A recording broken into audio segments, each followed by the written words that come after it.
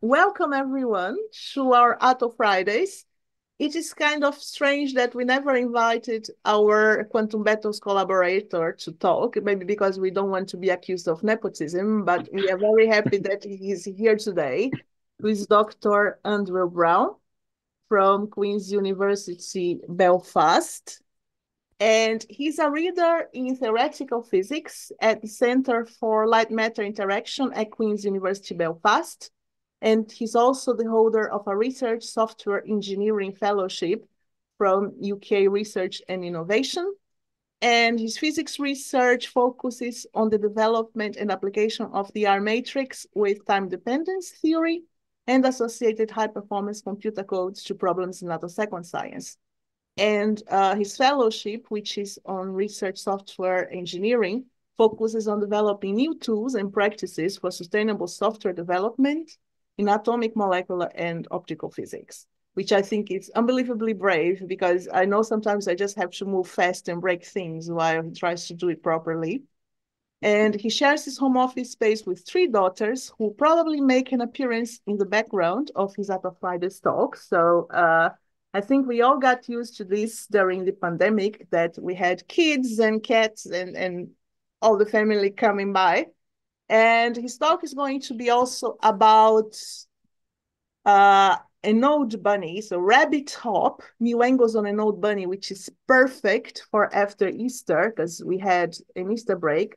I hope you all enjoyed it and had the chance to chase bunnies and stuff. So, Andrew, feel free to start. The floor is yours. Thank you, Carla, and thank you so much for the invitation to share my work with you. Yes, I was part of the original inception of Quantum Battles back in 2020, but everything that's happened since with Atto Fridays has come from your group at UCL. So thank you for keeping this going and providing this service to the community. As Carla says, my name's Andrew Brown. For those who haven't met me before, I'm based in Belfast, and my work over the last 10 years really has been to kind of help with the development of this R matrix with time dependence code and the theory associated with that. And the work that I'm going to share with you today really has been the product of a big collaboration between our group in Belfast and physicists all around the world, but primarily the sort of experimental efforts of Xiaoqun Gong and his students and Jian Wu at the East China Normal University. And I'll sort of name check them again later on when I show you the results. But for context, I want to sort of start by telling you a little bit about the R matrix of time dependence code and the way that we go about doing attosecond science. And just so we can sort of set the context for the sort of broader work that we're doing. And then in the results section, if you like, I'll focus on the stuff that we've been doing, extending the rabbit technique into sort of new regimes, and in particular into what we're now calling RABBITT-HOP, which is rabbit with higher order processes. I realized fairly early on in my academic career that one of my core competencies is coming up with good acronyms for things, but this one I can't take credit for. This is entirely from my PhD student, Luke, who I know is on the call. So Luke, thank you for coming up with RABBITT-HOP. So I'm not able to show some of the results that we have for RABBITT-HOP just yet. I'll give a sort of sneak preview of that, but we're working on submitting this or preparing this for submission at the minute. So I'll focus more on some of the already published results and give a sort of sneak preview of RABBITT-HOP at the end. So the way that we go about doing our research is in some sense quite simple. All we really do is solve the time-dependent Schrodinger equation. But in the context of attosecond science, the work that we do really sits between two extremes. And this is the way I tend to think about the work that we do. So the kind of concepts and concerns of people who work in the attosecond science community, and obviously they're very broad, and I'll come back to that concept in a little while. But when I think of attosecond science, the things I think about are this, right? This is what I did my PhD on, the high homogeneration. This is the semi-classical three-step model from Paul Corkum. And so the concerns of people who work in this side of attosecond science is really to do with characterizing your laser and describing processes in strong fields and so on. The other side of our work really is more to do with atomic physics and traditional atomic physics. The image that kind of conjures in my head is this kind of thing, okay? NIST data tables and getting really highly accurate numbers for transition strengths and energies and so on. And there's a whole bunch of sort of computational physics history behind all of this as well, which a lot of which kind of originated or sort of took place in Belfast as well, which we're sort of proud of, even though I had nothing to do with it. It's long before I was born. But when you bring these two things together, really what we're trying to do then is to describe the atomic systems, not just in terms of their energies and transition strengths and various things like that, but really trying to describe the dynamics of electrons within atomic systems in order to be able to speak to the concerns of people in the attosecond science community. And when we bring these two things together, you get what is technically called really cool physics, and that's where we work. But in order to enable this overlap, we really need to add a third piece to this puzzle, or a third circle to this Venn diagram, which is high performance computing. Because if you want to maintain the level of detail in the description of your atomic system and put that into realistic light fields in order to describe attosecond processes, you really need to add in this third part, which is the high performance computing. And much of what we do and much of the work that my students and I work on is in sort of building up the capability of our computer code and deploying it on these massively parallel systems. And at the intersection of these three areas, not only do you have really cool physics, but you have really hard work. And maintaining skills across these three areas is particularly difficult. And so I'm so proud of the work that our PhD students and postdocs do to sort of keep the R matrix with time dependence project moving forward. Conceptually, the R matrix with time dependence method is very straightforward. All we really do is solve this thing, which is a straightforward partial differential equation. And indeed, if you massively simplify your system and treat, for instance, a single active electron in some sort of central potential, this thing is very tractable and easy to solve. All of the complexity of solving the time-dependent Schrodinger equation is hidden away in this guy, in the wave function. And if you want to describe a multi-electron system, this wave function is a multidimensional beast. And the associated Hamiltonian that goes with that is necessarily very complex as well. And in fact, I'll show you an image which conveys some of that in a second. But the R matrix of time dependence code relies on other methods, other R matrix-based methods to produce these quantities, a description of the wave function, which accounts for the multi-electron effects and the associated Hamiltonian dipole couplings and so on. And then RNT effectively is just a highly parallelized propagator, which takes us from some initial wave function through to the wave function sometime later. And once we have that wave function, in principle, we have everything we need to describe the interactions and the processes and the observables. So how does R matrix with time dependence accomplish this? Well, this is the basic idea of R matrix theory. It's what we call the R matrix division of space. So here we have a cartoon of our little multi-electron system.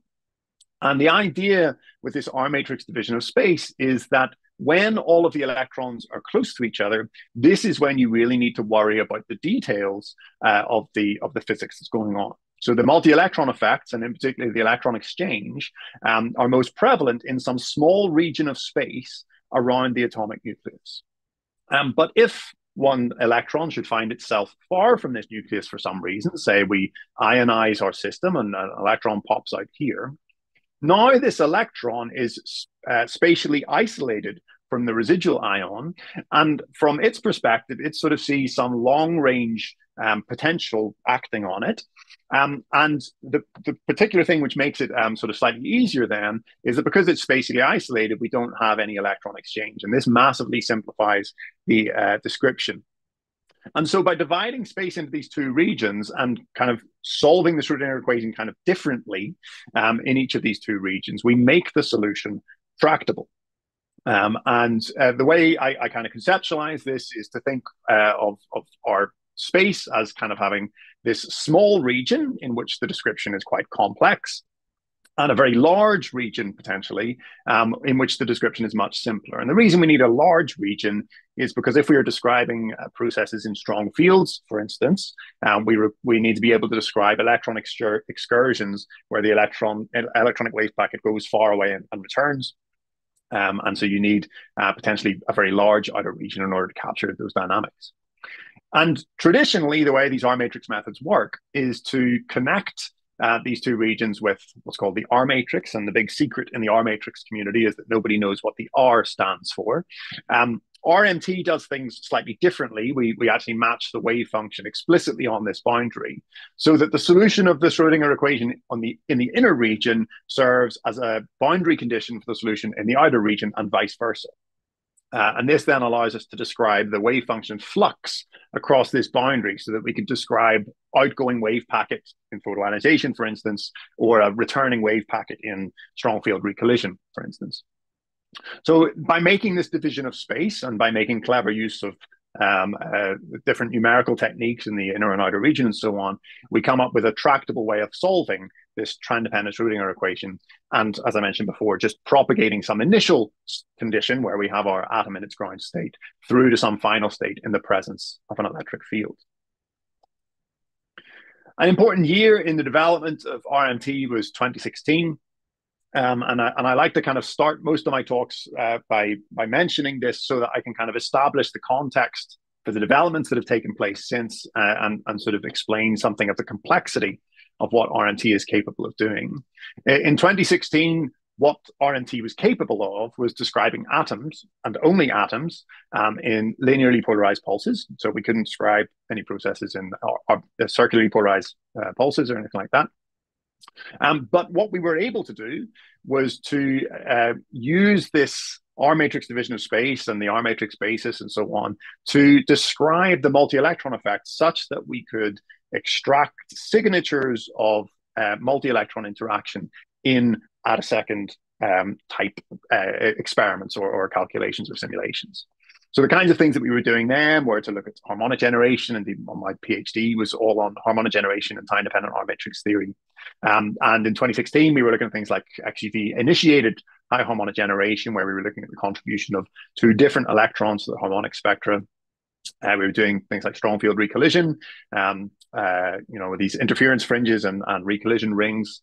This is from fluorine minus in this particular image. And we were even starting to dip our toe into the waters of attosecond transient absorption spectroscopy, and doing starting off with some collaborations with experiment, which is the first time we were really able to do that with RMT. What changed in 2016 then was that we made a whole bunch of upgrades, or rather we started work on a whole bunch of upgrades to the code. And the first of these was to look at arbitrary polarization. And this is the main one I want to stress and give some detail about, because it sets the platform for the work that I'm going to show later on. Why is it difficult to describe processes in arbitrarily polarized light? Well, for linearly polarized light, you have a bunch of symmetry restrictions which make the description of your system significantly more simple.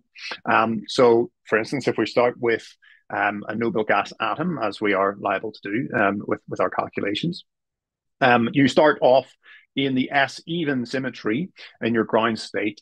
An absorption of a photon in this linearly polarized field only takes you to one place. It can only take you to the p-odd symmetry. So you have this transition, this dipole coupling here between the S-even and p-zero state. Sorry, this one rather. And so you can move into that symmetry. And from there, there's two places you can go. You can either hop back down, or you can hop up into D-even symmetry. But you can see that our Hamiltonian matrix here has this nice tridiagonal structure. And this massively simplifies things in terms of how you describe the dynamics.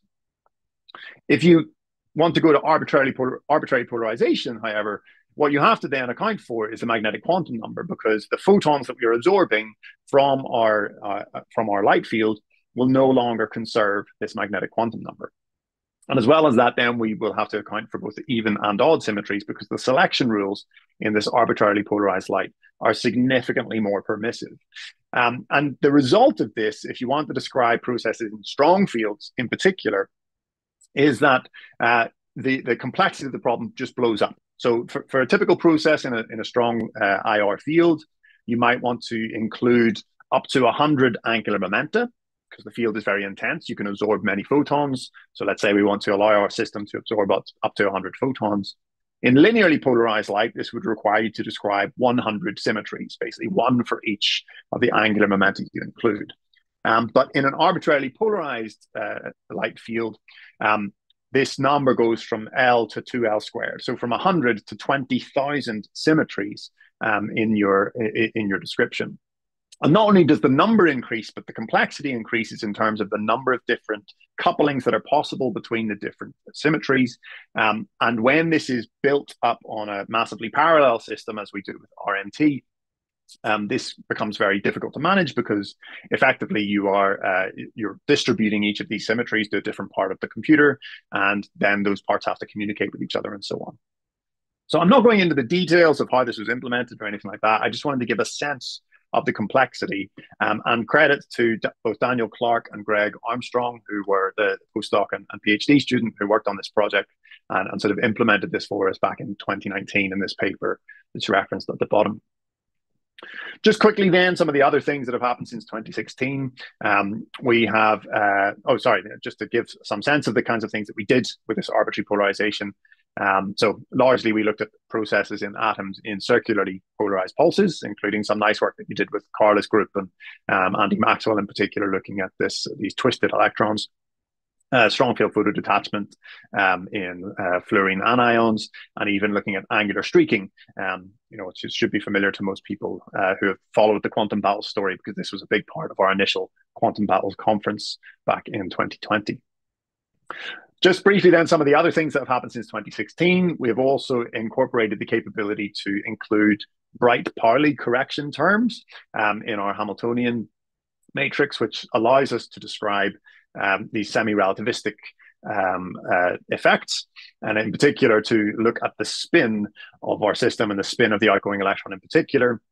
We've published a few pieces using this capability, looking at spin polarization in circularly polarized pulses, looking at this interesting sort of auto-ionizing effect where we get these oscillations depending on the polarization of the light that we use. And most recently, my PhD student Luke applied this capability to look at RABBITT, and we see this spin orbit splitting in the harmonics and sidebands of our system. I'll explain more about RABBITT presently.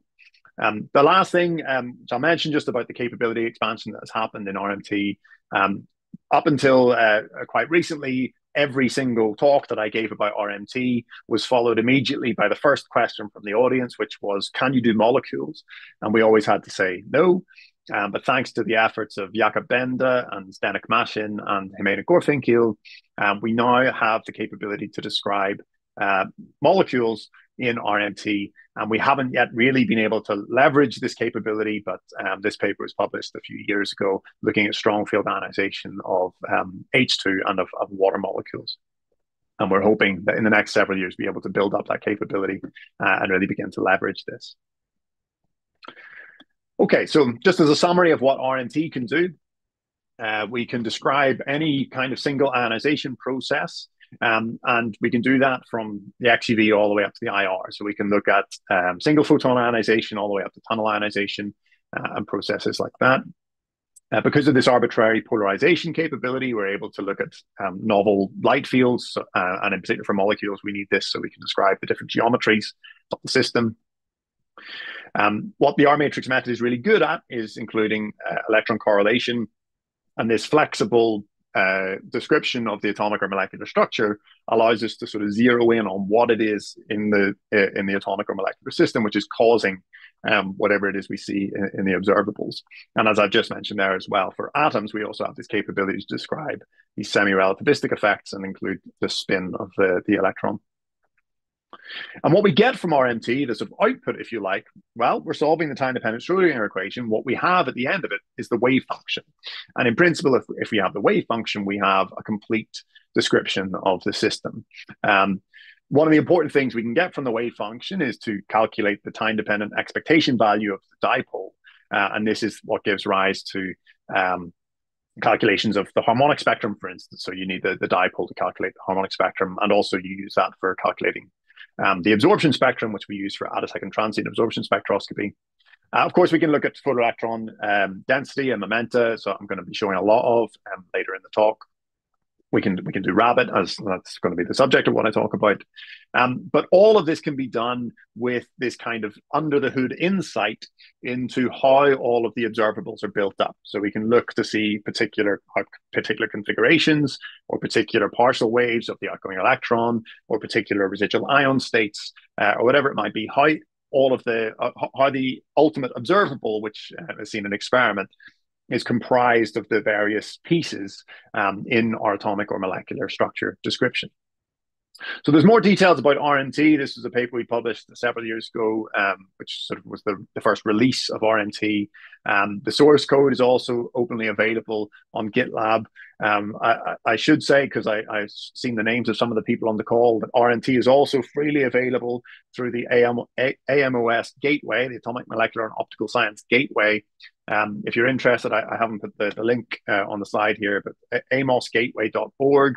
And you can find a bunch of these types of tools like RMT, which have been made freely available with access to some of the biggest supercomputers in the US and elsewhere.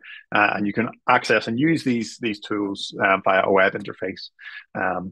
So I've got the plug in there and haven't upset Catherine, who's on the call, who's the PI of that project. So that's RMT, and that's really all I kind of want to say about RMT in this talk, but I will come back at the end just to recap on these capabilities, because our hope is that either you will kind of see the benefits of using this tool and be able to take it on yourself, or perhaps more realistically, until we do some work on making RMT a little bit more usable, that you might have some idea about how we might exploit the capabilities of RMT, so that we could work together to use this tool to do good science. As I mentioned at the start, there's a lot of work goes into kind of maintaining the codes and making the software more usable and so on. And because of that, we often don't have time to think about what are the interesting things that we might do with RMT. So if you've got those ideas, please do reach out and get in touch with us. Okay, before I get on to talking about the main results, I just wanted to kind of give my perspective a little bit on attosecond science, and in particular where RMT fits into what this community does. I tend to think of attosecond science as existing on this sort of continuum. And at one end of this spectrum, we have people who are interested in describing processes in strong fields. So primarily long wavelength, intense radiation, which is necessary for describing things like high harmonic generation or strong field ionization. I've put classical question mark here because the way that my brain works when I think about processes in these fields is to address them, as I mentioned at the start, using something like the three-step model and describing electron trajectories and so on, even though we can do that in a quantum mechanical way, using the strong field approximation and so on. We can kind of envisage things in this kind of strong field regime as being electrons being driven on these trajectories. At the other end of the spectrum, then you have processes which are really more approaching a sort of perturbative regime where you have only a few photons, so either shorter wavelength or lower intensity or both. And the kinds of pulses then that people are using, the reason this qualifies as attosecond science is because we are using either attosecond pulse trains or isolated attosecond pulses. In here, of course, we sort of have an inherently quantum picture because you're having to describe the sort of individual partial waves and have some understanding of the quantum numbers. And this is going to come back to haunt me later on as I try to describe what we've done with RABBITT. But then the kinds of observables or experiments that people are doing are to sort of look at RABBITT and attosecond transient absorption spectroscopy. So because you kind of have these two ends of the spectrum, what has happened just sort of naturally is that you have computational or theoretical techniques which are really well tuned for describing processes either at this end of the spectrum or at that. So you have sort of perturbation theory-based methods at this end, and you have maybe strong field approximation or trajectory-based methods more generally at this end of the spectrum. And never the twain shall meet, right? You can't take a trajectory-based model and apply it easily in this regime and vice versa. And that's sad because in some sense, the interesting physics, or rather there's a lot of interesting unexplored physics there must be in between here. And part of the reason that we haven't been able to describe that is because of the difficulty of this kind of mixed bag that you have in the middle. And what's been quite pleasing in the last several years, and I tend to think of this in terms of the work that my own PhD students have done, is that we've started to see these two halves sort of moving towards each other. And that's happened partially because of the advancements in experimental techniques, as far as I can see, but also because of advances that have taken place in our sort of computational methods and theoretical methods more generally. And so there are results which I won't be able to show today because my focus is on RABBITT. But my PhD student, Linda Hutchison, has done some wonderful work, really exploring attosecond transient absorption spectroscopy, but in the context of strong field ionization. And we've had a really fruitful collaboration with Christian Ott and Thomas Pfeiffer in Heidelberg on that piece of work. And that's sort of bringing the kind of state resolved kind of perspective to these kind of stronger field processes. And most of the work that I'm going to talk about today is work that has been contributed to largely by other PhD student, Luke Rowntree, kind of bringing RABBITT and these Hugh photon processes sort of more towards the strong field regime. And indeed, RABBITT-HOP, which is the sort of ultimate aim I want to land on today, is looking at higher order processes. So basically where we include more than just 2 photons in our description of RABBITT. Anyway, that's just my perspective on the sort of the spectrum of various things that people do in attosecond science. I'll show this again at the end just to kind of recontextualize everything I've talked about. But let's finally get on to talking about some results and get on to RABBITT. So as a primer for those who maybe aren't familiar with this technique, and as a refresher for those of us who are, the RABBITT technique, RABBITT stands for the reconstruction of attosecond beating by the interference of 2 photon transitions. And so the 2 photon processes that we're interested in arise from the combined effects of an attosecond pulse train and an IR. So an attosecond pulse train is composed of odd harmonics of the underlying driving IR. And so under the influence of an attosecond pulse train, our system may absorb 1 photon, and those photons will have these discrete energies which correspond to odd harmonics of our IR. I've labeled these M here because we tend to refer to them as the main bands, and this sort of corresponds to some figures that I'll show later on. So we can absorb a photon and end up, for instance, with an energy in the continuum corresponding to 15 times the IR energy, or 17 here. And then subsequent interaction with our IR will cause either emission or absorption of 1 more photon, which brings us to this energy in the continuum, which we label as a sideband. SB16 here sits between the 2 main bands, M15 and M17. And so our photoelectron spectrum will look something like this, where we have these larger main peaks, which are the result of the 1 photon process brought about by the XUV attosecond pulse train, and these smaller sideband peaks, which are the result of the 2 photon process. And because each of these sideband peaks can be reached by 2 different 2 photon transitions, so one transition from M15 and up, and the other from M17 and down, we will see interference between those 2 different pathways. And that is manifest when we vary the time delay between these 2 pulses, or the phase relationship between the 2 pulses. And so what we end up producing is something like this RABBITT spectrum, which is the photoelectron spectrum as a function of time delay. And this sideband will oscillate with twice the frequency of the IR, and it oscillates with twice the frequency because there's a 2 omega separation between these 2 intermediate states, M15 and M17. And by interrogating the form of this oscillation, what we can do is fit this oscillation. So we take a line out here along this sideband as a function of time delay, and we'll get something which looks vaguely sinusoidal like this. And we can then compare the phase or the sort of offset of these 2, say, with each other. And it's the phase difference between these 2 which can then shed light on the underlying atomic physics. So part of this phase of this oscillation can be attributed to basically the absorption of the first photon. Part of it can be attributed to the absorption of the second photon, what we call the continuum phase, because this is it takes place. These transitions are between 2 continuum states. And by carefully monitoring this phase and making clever analyses of this phase, we can say various things about resonance effects within our atomic system, or about the continuum dynamics of our electron wave packet, and so on. And this is RABBITT. So this is the basic picture. I just wanted again to offer some perspective on why this is an interesting development, and obviously with the Nobel Prize being awarded last year, as it was at a second science, this technique has sort of been promoted and profiled a little bit. But when I was an undergraduate student, I had a lecturer called Colin Latimer, and Colin Latimer taught me quantum mechanics. And his catchphrase when teaching us quantum mechanics was, "The wave function is meaningless and unobservable." And what I guess he was trying to sort of really compound in our brains was the idea that you have to square the wave function to get the probability density, and that then tells you where your electron lives. And basically, I've spent my entire academic career trying to prove this statement wrong. Because, of course, if we have the amplitude of a particular process, yes, fine, we can sort of see that as a probability density.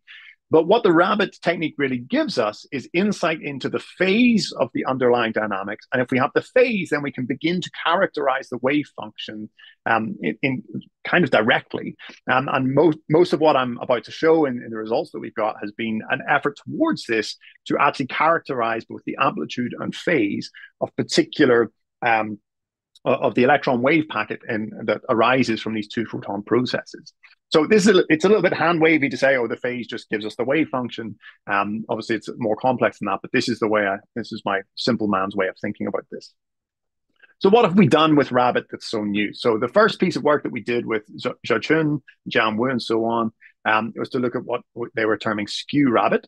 And the basic idea with skew RABBITT is that we take our standard RABBITT technique, which I've just outlined. We're addressing helium for this first part, which I'm going to explain. But instead of just varying the time delay between our two pulses, what we now do is also vary the relative polarization of our two light pulses. And so we have our attosecond pulse train, which we keep sort of aligned along the z-axis here. And then our IR pulse, we will vary the polarization from being aligned, which is what we call the skew angle, being 0 degrees, to being perpendicular, so a skew angle of 90 degrees. And we vary that skew angle such that we modify the resulting photoelectron momentum distributions, which come out in the measurement. So what you get is something like this. Obviously, this is just for a single time delay, or it may in fact be integrated over all the time delays. I can't quite remember. But in any case, you get a photoelectron momentum distribution like this for each time delay and for each skew angle. So we now have an enormous amount of data because we have the emission angle resolved yield for each skew angle and for each time delay.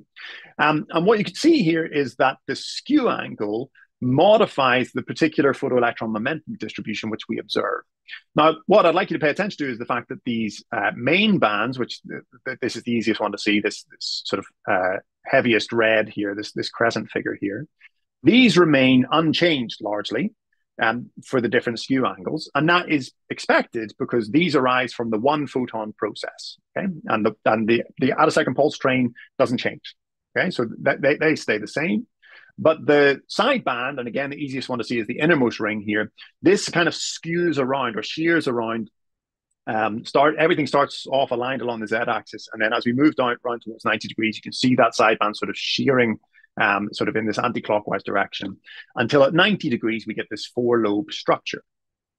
Now, why are we concerned about all of this? Well, these photoelectron momentum distributions, they arise from the interference of different partial waves in the outgoing electron wave packet. So in helium, we start off with our electrons in the 1s shell. So we have an s electron. An absorption of two photons can take us along one of these three pathways. We can go SPS or SPD, and for the D, depending on the relative polarization of the IR, we can go to a magnetic quantum number of 0 or a magnetic quantum number of 1. And the momentum distributions which we observe are determined by the relative amplitude and phase of each of these partial waves. And so our hope when we started this was that we could actually unpick the constituent parts that make up these photoelectron momentum distributions to extract the amplitude and phase of each of these individual partial waves. And that's why we call this the partial wave meter. So everything I've shown you so far in this slide is experimental data. What do we do with RMT? Well, RMT can produce these same observables. Okay, we can get the photoelectron momentum distributions, but once we have them, what do we do with them? Well, we first of all, we verify that we're getting similar results. So here's the experimental spectra.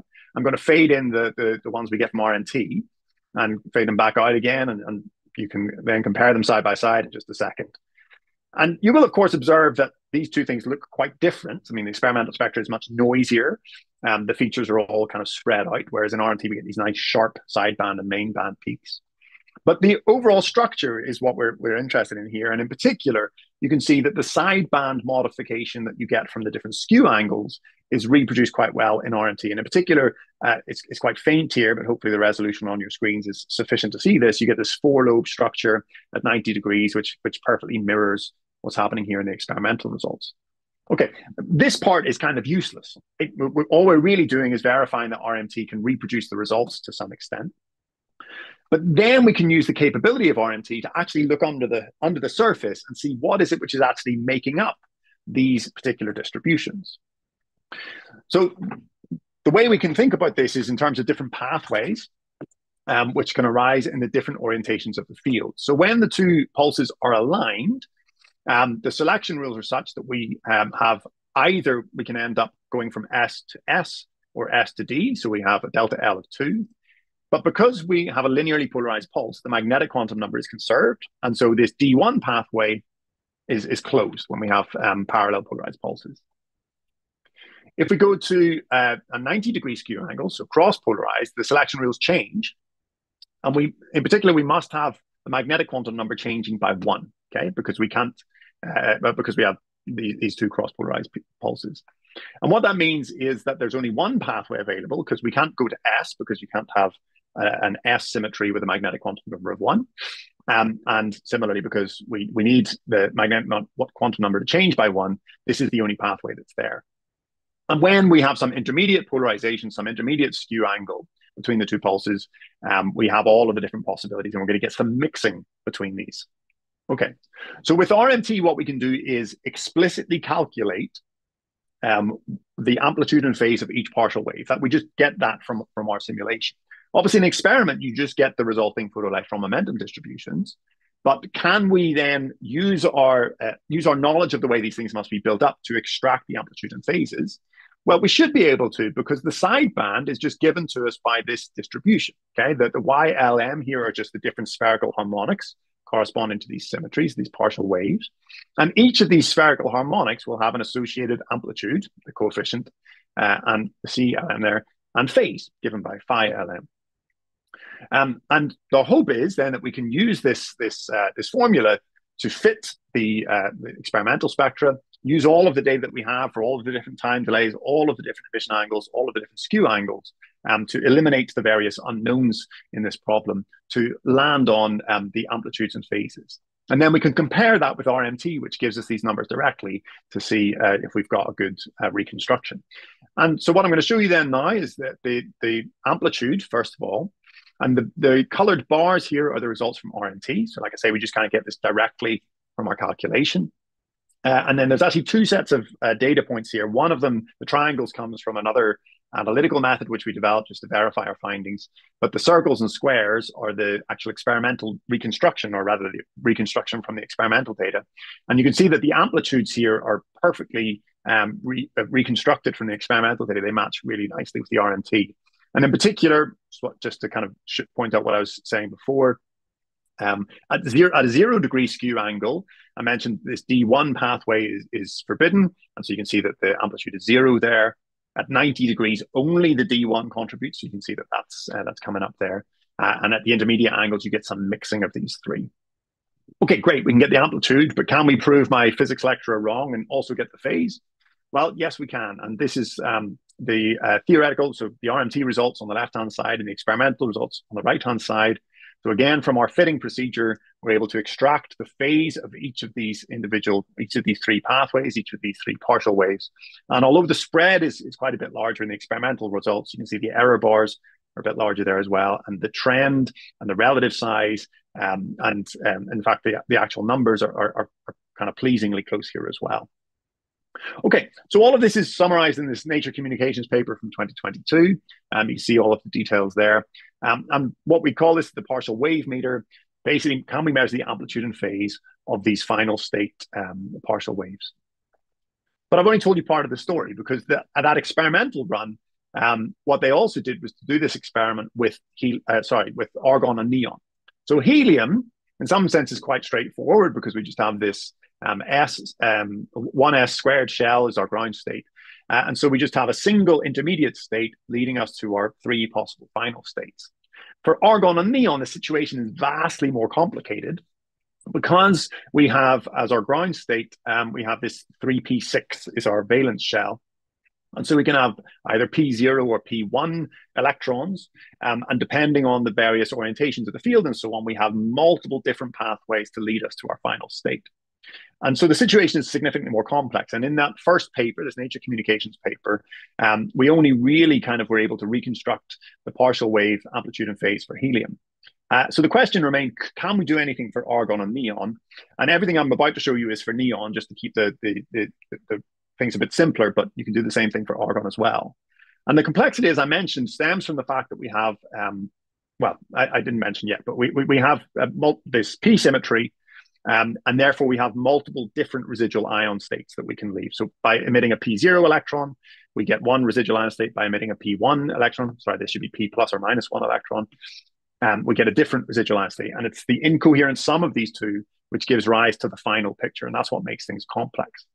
But I want to draw your attention to the middle part here, because what you can see is that some of these pathways have two possible intermediate states. And that's very different from what we saw for helium, where we just had one intermediate state, this P0 here. And this is where the interest really lies. And in the second piece of work that we published with Zhao Chun and his group, what we began to do was to think about this in terms of something like the double slit experiment. Okay, so hopefully everyone's familiar with the double slit experiment, where we say irradiate a double slit, and the light then, which comes from each of these two slits, causes an interference fringe on the detector screen, and from that interference, you can learn something about the light.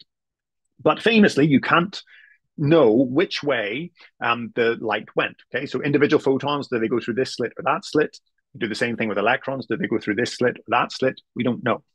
But our suspicion was that for this particular case, if we thought about it in terms of the double slit experiment, we should be able to reconstruct not only the amplitude and phase of the final state, but also to unpick the process so that we could understand the amplitude and phase of these intermediate states also. And so basically what we're doing is we're working out which way is the electron going when it passes through one or other of these two slits. So what follows gets a little bit involved, and I regret that I'm sort of running out of time. So I might have to skip over some details, but I promise you that we'll land somewhere nice in the end, because what we're able to do is effectively open up this black box and uniquely characterize the amplitude and phase of these two different pathways. So just like we did before, we do RMT simulations to work out what the laser parameters are and so on, and we compare some observable to make sure that the simulation agrees nicely with the experiment. And last time I showed you the photoelectron momentum spectrum. Here what I'm showing you is the RABBITT phase for three different sidebands for two different skew angles. And you can see that the phase that we extract, so this is the emission angle resolved phase, these agree really beautifully. So we kind of know that we're onto something. Then we take our RMT simulations and begin to look at the individual partial waves that kind of make up the photoelectron momentum distribution in the end. And the key takeaway from this slide, and again, there's a lot going on here. We have our multiple different residual ion states, which are what the P0 and P plus or minus 1 states, and we take incoherent sum to get the total here. But what I really want to draw your attention to is we're looking at the phase as a function of the electron kinetic energy, so basically four different sidebands here. And all of these partial waves have a phase behavior which is approximately flat as a function of the electron kinetic energy, with the exception, and the quite obvious exception here, of this dark blue curve here, which is the P0 wave. Okay, the P0 here is the one pathway which is accessible from two possible intermediate states. So another one of these, let's say the F0 here, that's accessible from only one pathway. You go P0 to D0 to F0. That's the only way to get to F0. But P0 is accessible. We can go P0 to D0 to P0, or P0 to S to P0. So there's these two possible intermediate states. And our hypothesis is that it's the interference between these two different pathways that gives rise to this dependence of the phase on the electron kinetic energy. And for the 90-degree skew angle, which is the bottom three boxes here, it's much less noticeable, but the P1 wave is the one which has the sort of non-trivial non-trivial dependence on the electron kinetic energy. And that's because that is the pathway which, again, has two intermediate states. For 90-degree polarization, we basically go from P to DRS and then to P1, whereas all of the other pathways have only a single intermediate state. Again, I realize I'm going through this quite quickly, but all of the details are in the paper that's referenced there at the bottom. What we are able to do then, and I'm going to skip over this slide largely, but we are able to then work on what is the quantum number dependence of the phase shifts, okay? And we're able to ascertain that the continuum phase shift depends on the orbital angular momentum of the intermediate state, but it doesn't depend on the magnetic quantum number, okay? You'll have to take my word for it because we're running short on time. But we use all of this information to build up some formula for the interference. So basically, this RABBITT spectrum that we build up and the phase that we extract from the RABBITT for each of our P0 and P1 waves, we basically hypothesize that what we see in the experiment should be composed of formulas that look like this. So this top one for the 0-degree skew angle, this one for the 90-degree skew angle. We actually have another one which is kind of used as a point of reference. And again, what we're trying to do then is solve these equations simultaneously, eliminating the various unknowns. And our target is not just to get this two photon phase, which is basically the phase and amplitude of the final state partial wave in our experiment, which is what we did previously. Our ultimate goal is, can we get the relative amplitude between the P to S or P to D transition and the relative phase between the PSP and PDP transition. This is what we're ultimately aiming at, because this will then uniquely characterize what's going on in this double slit part. And indeed, we're able to do that. So this is kind of what we did previously, looking at the final state. So we get the phase of the P0 wave for the 0-degree case, or the P1 wave for the 90-degree case. And again, the data points here are reconstructed from the experiment. The lines are from RMT. But really what we're interested in is this intermediate state. And again, here you can see that the experimental data, which are the colored dots here, agree really nicely with the data we get directly from RMT. So what have we done here then? I've just given the references for the two papers, so you can check up on all the details. But what we are using RMT to do is to sort of benchmark these experimental reconstruction methods, where we can actually extract the amplitude and phase of the various partial waves which make up the observables in these RABBITT experiments. Okay, quickly then, just to finish, I wanted to show something of RABBITT-HOP. I mentioned this spectrum before, and I mentioned the fact that my PhD student Luke has been doing some work to try and extend RABBITT beyond this few photon picture, so where we just have these two photon transitions to look at something more, and we're calling this RABBITT-HOP, RABBITT with higher order processes. And just to give you a sneak preview, because like I said, we're working on writing this up at the minute. With low intensity lasers, your RABBITT spectrum looks something like this. So you get this time delay dependence for your sidebands and so on. And if you take a Fourier transform along this time delay axis, what you expect to see is that each of these sidebands should oscillate at 2 here, 2 being twice the IR frequency. If you go to higher intensities, however, there are more different transition pathways available, some of which arise from states which are separated by 4 times the IR frequency. And therefore, you should see oscillations at 4 on this axis, 4 times omega IR. And indeed, for these higher intensity IR pulses, that's exactly what you see. And the reason for this is because you have these multiple different pathways. So these 2 pathways are the standard pathways I've already explained for RABBITT. But if I have a pathway which starts down here and I absorb 3 photons, that can interfere with a pathway which starts with an absorption up to here, and I absorb 1 and emit 2. I end up with the same sideband energy, but the interference term now will oscillate with 4 times omega IR, because we started off separated by 4 omega IR. And we've been doing the RMT simulations and finding we get these 4 omega oscillations in there. And The paper which Luke is working on contains lots of diagrams like this, showing all of the different pathways and sort of enumerating using combinatorics all of the various different routes to get to a specific sideband energy in the end. Here's a picture of Luke, who has developed RABBITT-HOP. And so watch this space for that, basically. So that's my summary with the two papers that we've already published, and RABBITT-HOP will be coming really soon. So just to finish up with then, I just wanted to show this slide again that I showed earlier on. This is what we're able to do with RMT currently. I'll just get everything on the screen. We are interested in both ends of this spectrum, as I mentioned earlier, going from strong field type processes where we're looking at HHG, strong field ionization, strong field recollision, those kinds of things, all the way up to beginning to think about how we might describe inner shell ionization and so on in X-ray pulses, things we might do with free electron laser radiation and that kind of thing. But because we have one method which is able of describing this whole spectrum, the hope is that we're not kind of making any modeling assumptions and so on, which might lead us to false conclusions. So these are the kinds of things that we're currently able to do. Some of the developments that we're making will lift this restriction to look at just single ionization. Carla and I and Hugo and Martin Plummer, who I saw was on the call, we have had a grant to sort of develop capability to look at double ionization in RMT and combine that with some of the capability of the Coulomb corrected quantum strong field approximation method, which Carla's group has, to look at double ionization processes. And additionally, Hugo van der Hart, my colleague and former PhD supervisor, has been developing a new methodology where we can use the output of RMT to construct a density matrix, which then allows us to model multiple stages of sequential ionization processes with the data from RMT, which is really exciting.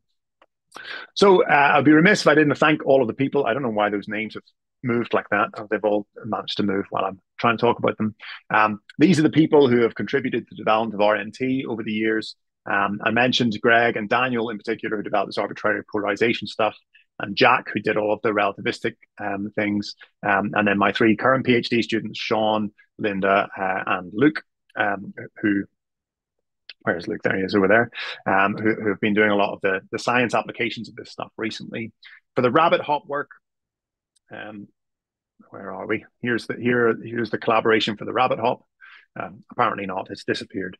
I'll put my slides back up and hopefully that will do for presentation.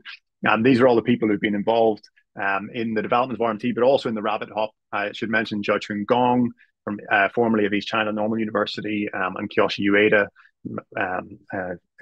and various other people who've been involved there. But thank you so much for your attention, and apologies for running a little bit over time, but I hope we'll have time now for questions and some discussions about all of this. Thank you.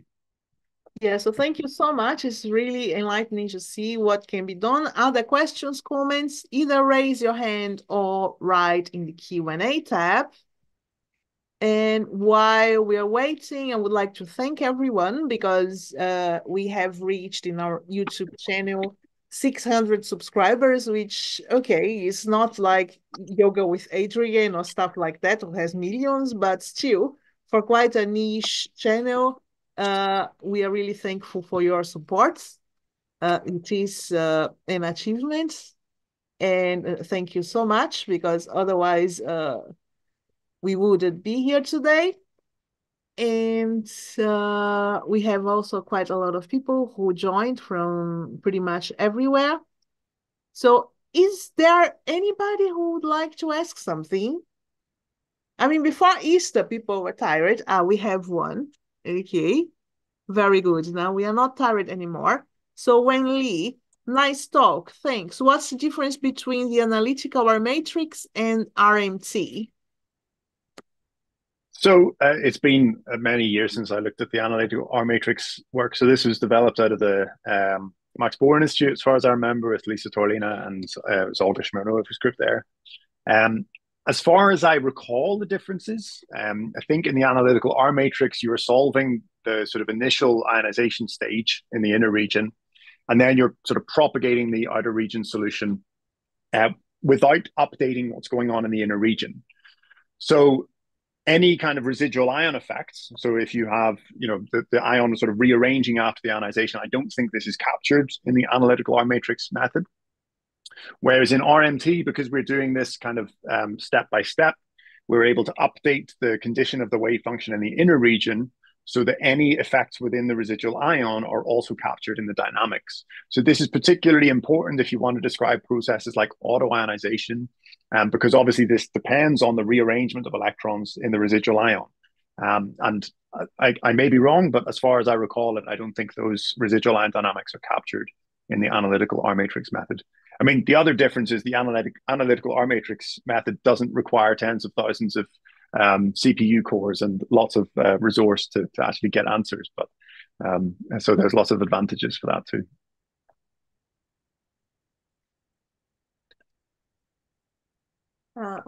Is this clear? Thanks for the question. Catherine Hamilton, just out of curiosity, how many states in your RMT consideration were used in your RABBITT-HOP calculations for helium? It was really basic. We used, so I know Catherine will be familiar, we used the 1T basis for helium. So we literally have one residual ion state. And, it's a really, really basic description. We found that including additional residual ion states and more configurations and so on didn't make any difference to the results.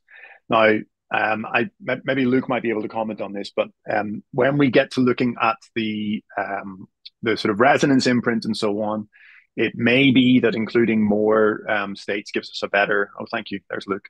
It may be that using a slightly more involved description gives us a better description of the resonance. But to be honest with you, as far as I recall, that resonance is fairly well described just with the single residual ion state. So yeah, I don't know, Luke, do you have a comment on that? Did we do anything with larger descriptions?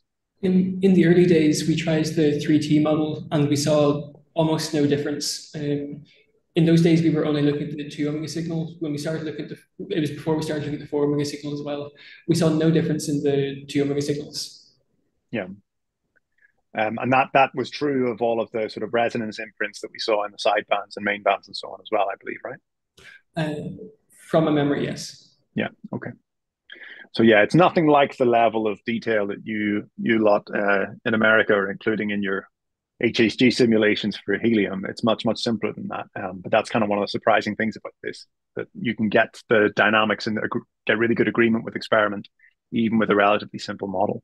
And I should say that in some sense, this represents a sort of value difference in the way that some people treat this kind of thing. With RMT in principle, you should be able to just throw more and more atomic structure at everything and get a more and more precise answer. But for a lot of applications, what we're really trying to do, I mean, it's not that we're trying to get agreement with experiments. We're not trying to fudge things so that things agree. But we're also aware that a lot of the details in our RMT simulation are just not going to be visible in an experiment. If you're looking at HHG, for instance, you have to take account of all the macroscopic effects and how things sort of add up coherently in through the medium and so on. So really fine details in a harmonic spectrum just might not be visible in experiment. Now, for me as a computational theorist, I would say, well, stuff the experimentalists. This is the real science, right? We can actually see the real effects, so why would we not do this? But that's what I was talking about a little bit in this idea of the spectrum in attosecond science. If we're always just trying to do our own thing and never try to close that gap, I feel like it might hinder our progress a little bit. So yeah, we could use more advanced descriptions of our atomic systems, and certainly our matrix theory has been built up explicitly for that purpose, to give you these really high precision calculations for astrophysical spectra and so on. But at the minute, most of our efforts are sort of in this middle ground where we have not all that much in the way of atomic structure, but we're really trying to get a grip on the dynamics and so on. Good. Thanks for the question, Catherine. A nice softball, easy question for me. Yeah, now, Wenli again, if I may, one more question on the capability of RMT. How big molecules can it handle with spin included, CH3I? You can speak. I allowed you to speak. I put you on the panel. So yeah, well, I can answer the question very quickly. The largest molecule you can describe with spin is an atom, but we can't do spin for molecules yet.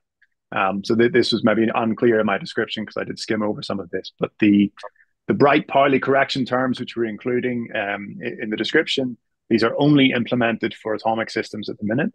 So the description for molecules is strictly non-relativistic at present. Now, that being said, Zdenek Mashin and Jakub Benda who are working on the sort of molecular side of RMT, Charles University in Prague. I happen to know that they have just submitted a proposal to include relativistic effects in the UK RML Plus codes, which are the codes which are used to produce input data for molecular RMT calculations. So if they get that working, then we should be able to look at spin in molecules. And then I can give you a slightly more positive answer to your question the next time around. Great, thanks. Okay, thanks. So are there further questions? I mean, if you don't like to ask questions and be all over YouTube, wait and hang in there, because we're going to stop the streaming and you're going to have the chance to talk to our speaker in a more private setting. But there is something as well, some anonymous person, just a last comment. I'm afraid I cannot take credit. The above Catherine is either Juan del Valle, Aaron Bonzi, or Anne Hart. Really nice talk.